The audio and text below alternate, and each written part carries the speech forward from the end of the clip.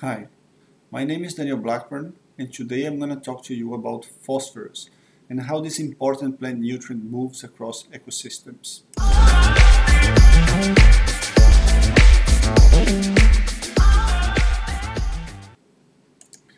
Okay, so this video is part of the course SWAE4401 Water and Nutrient Cycling in Soil Plant Environment.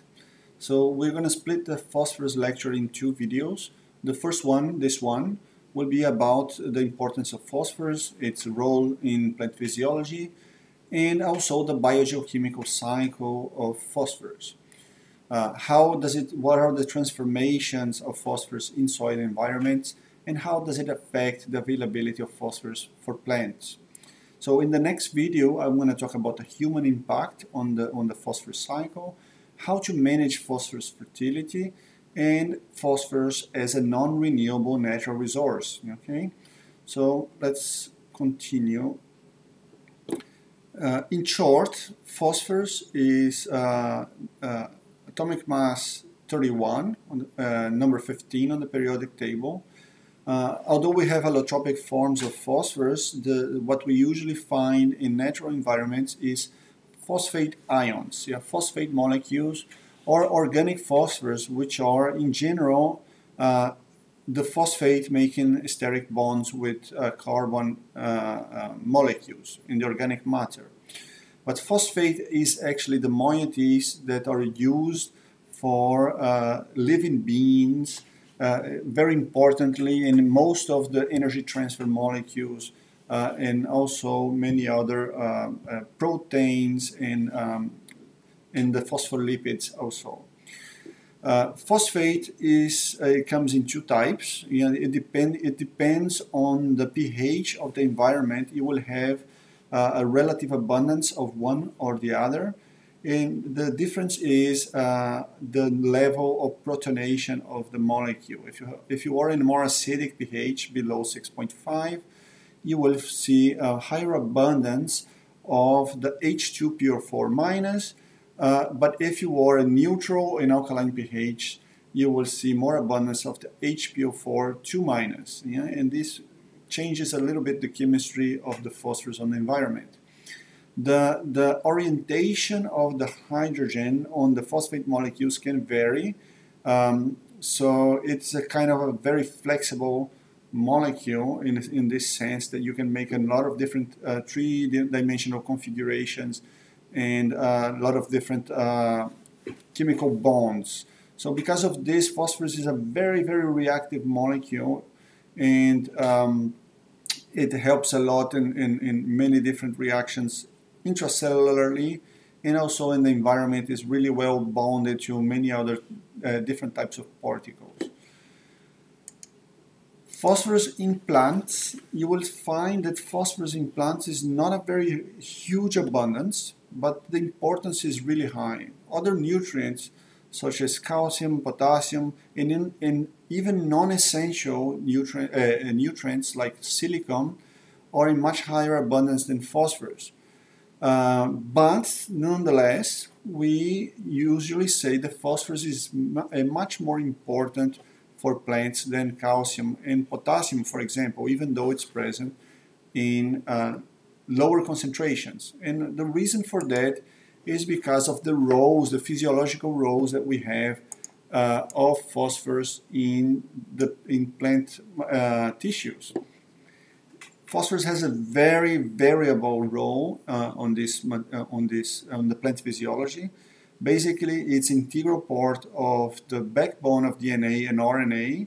It's not part of the bases, but it's binding the sugars as the backbone of the DNA.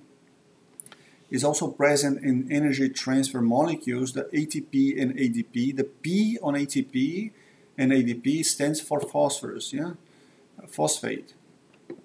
It's present in phospholipids. The phospho in phospholipids, it corresponds for the phosphate.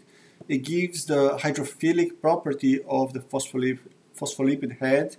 So it's a very important on the arrangement, the three-dimensional arrangement of cell membranes. It's highly present and involved in molecular signaling mainly through inositol phosphates. The phosphorylation and dephosphorylation of inositol phosphates is used as molecular signaling, and also it's present in proteins as phosphorylated proteins. Yeah? So all these different roles makes that phosphorus is highly flexible and highly important in an array of different reactions and biochemical functions inside the cell, making phosphorus highly essential. And without phosphorus, we don't have any way of having life because of all these different essential roles it has. So what happens if the plant lacks phosphorus? If it's starving for phosphorus, first thing is you will have less plant growth. Yeah? If you have, this is a very exaggerated figure, but in monocotyledons, you may find some color changes for a purplish color change. But usually you don't see it in the majority of plants. What you only see for phosphorus is actually less biomass, thinner stems, and the color does not change too much, but it's just like smaller plants overall. This is in lettuce, how you see less phosphorus, just smaller leaves, as you see. Also in beans, less phosphorus, just less biomass in general. Yeah, so this is the symptom of phosphorus deficiency. Is very hard to tell unless you are dealing with some sorghum or maize. Then you will maybe see some purplish color on the leaves, but otherwise phosphorus only symptom externally will be that you have less biomass, less growth overall.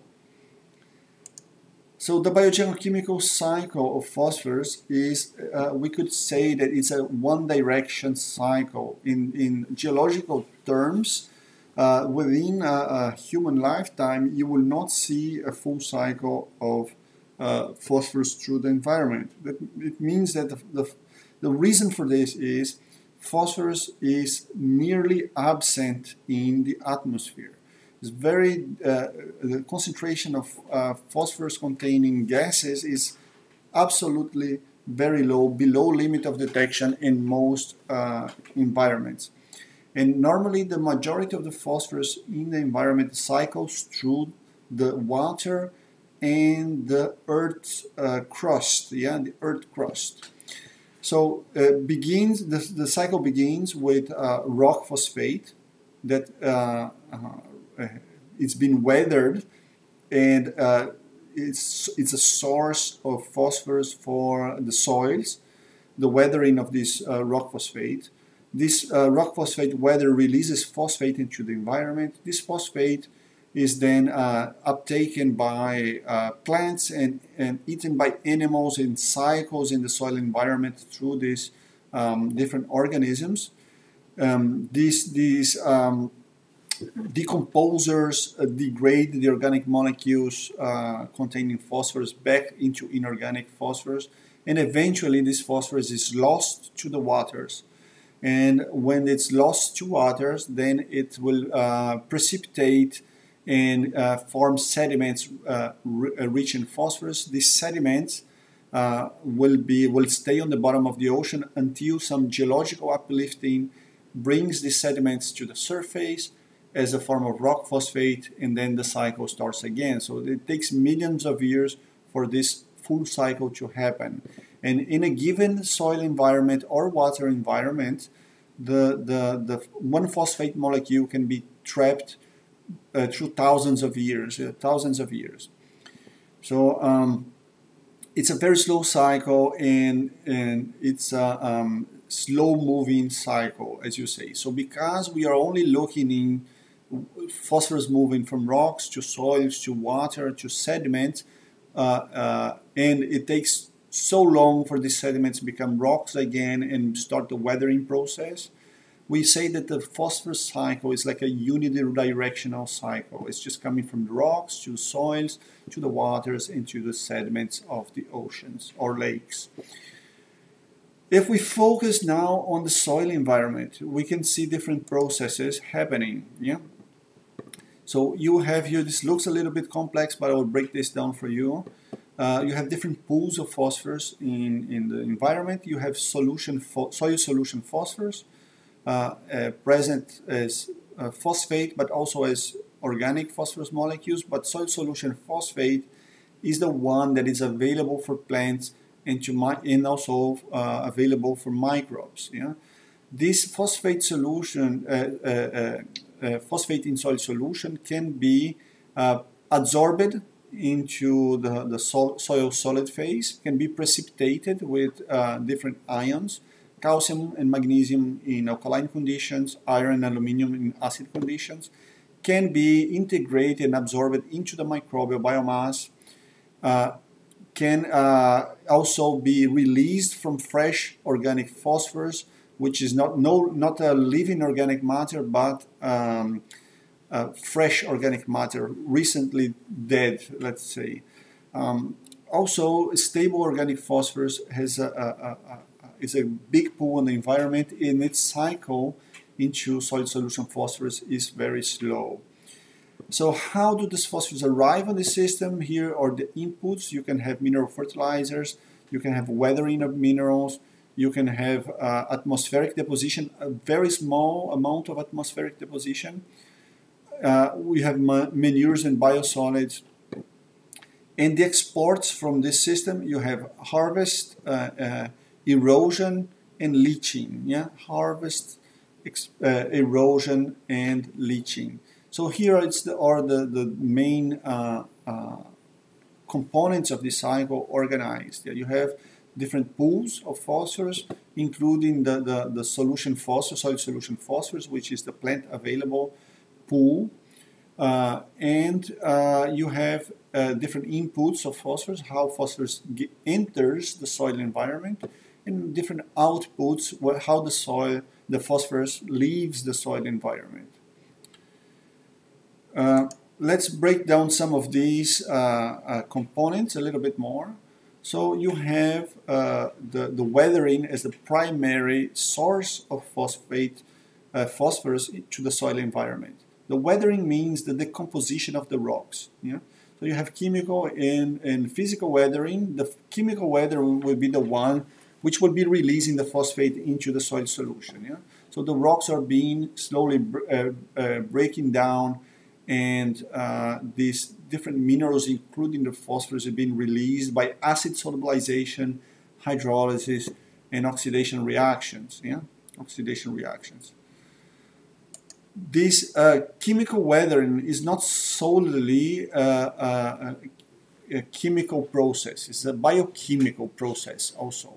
Here is a figure from Smith et al. 2012 showing that the plants associated with mycorrhiza will be able to identify when you have primary minerals containing phosphorus or any mineral containing phosphorus actually, and channel the exudation of organic acids into the soil exactly on the region where it finds these phosphorus compounds, these phosphorus minerals.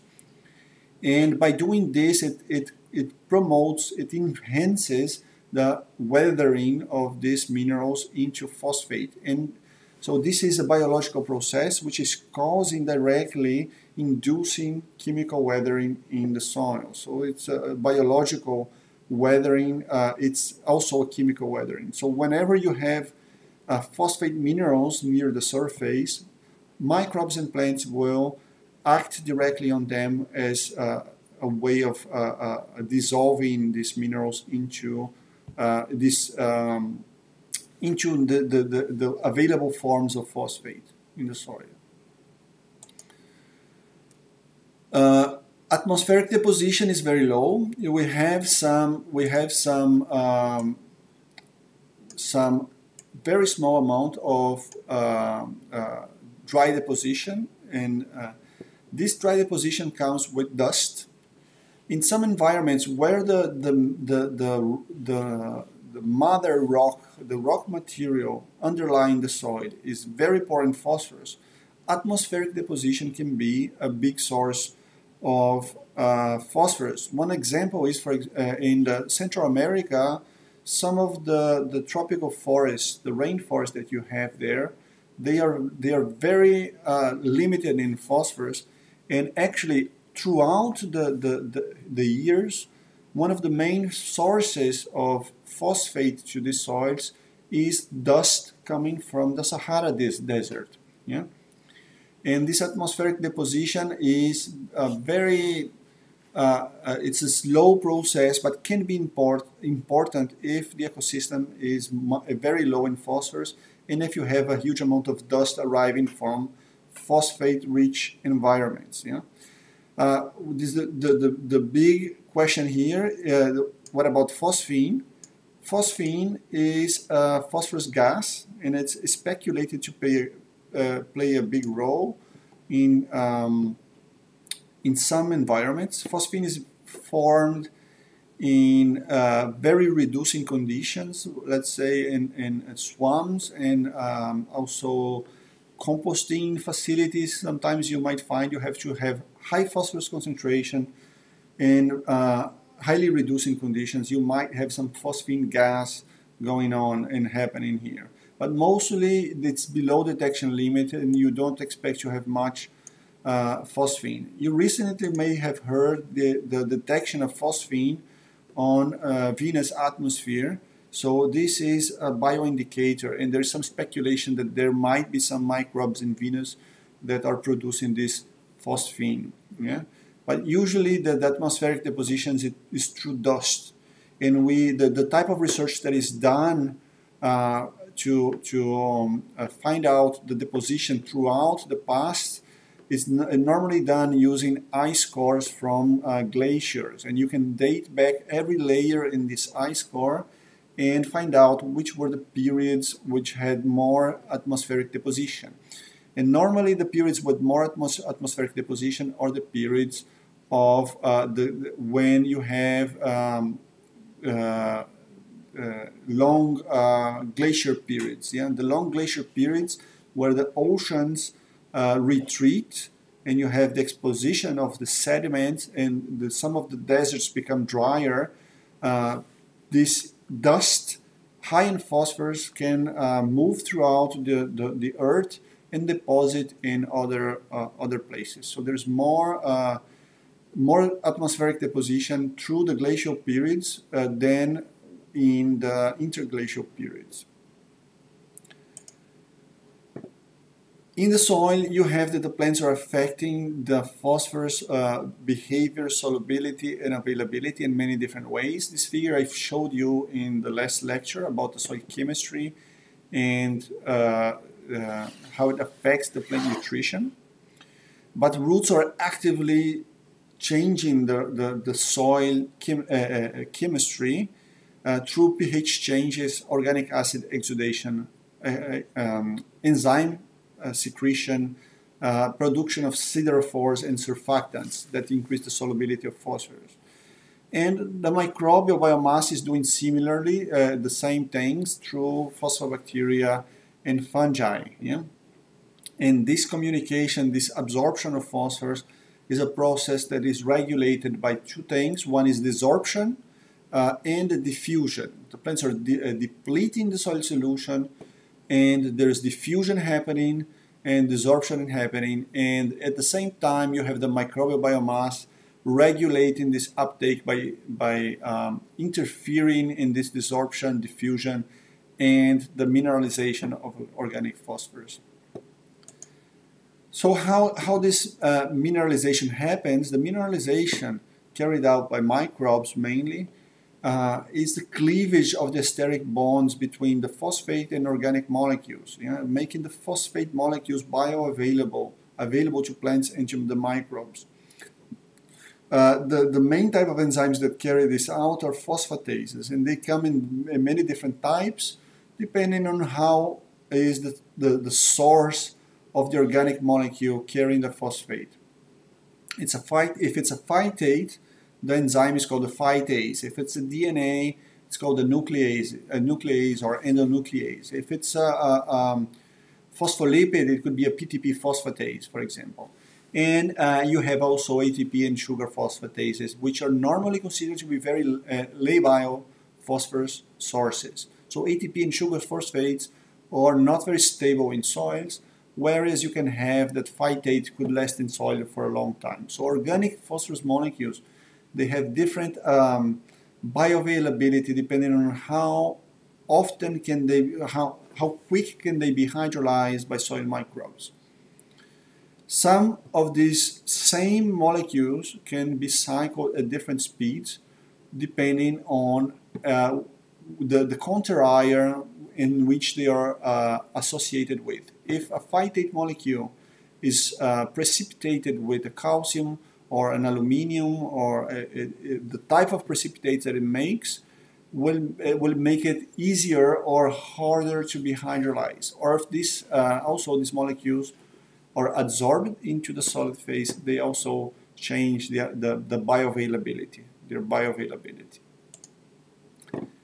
So also it's important to say that these enzymes that are being carried by different microbes, they have different properties. And different microbes will be able to match the enzyme properties with the environmental conditions. Some may not. For example, if you have a bacillus enzyme which has activity on the alkaline range, and this bacillus is growing in an acid soil, this enzyme may never be able to hydrolyze the phosphorus at this environment. The opposite is also true.